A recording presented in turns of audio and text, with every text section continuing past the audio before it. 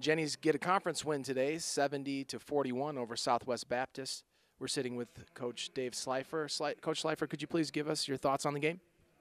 This was the most complete win of the Jennies season so far. We felt like that on the offensive and defensive end. We didn't play 40 minutes, but it was a lot closer to 40 than any other game we played this year. Now, in the first half, Southwest Baptist had a lot of trouble getting into the paint and scoring buckets in the paint. They didn't take a single free throw shot. Is that somewhat of a testament to the defensive game that you played today?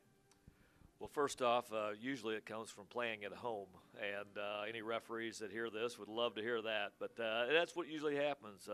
It seems like you don't get whistled for quite as many at home, and the way we played was a little different style in that we just played one-on-one in the post, locked up on their three-point shooters.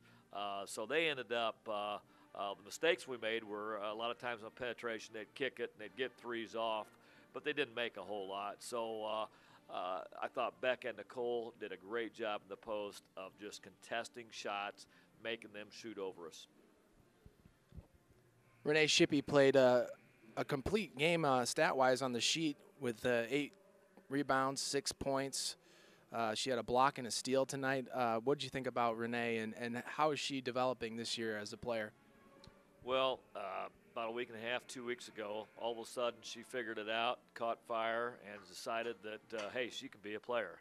And ever since that day, even though, like the Mo West game where she had 32 minutes and really didn't score a whole lot, but she played so well defensively and moved the ball so well offensively that it was hard to ever take her out.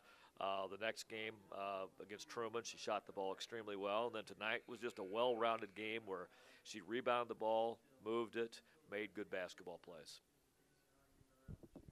Okay. Thank you, Coach Slifer, and congratulations. Good luck with your next game. Thanks, Chris.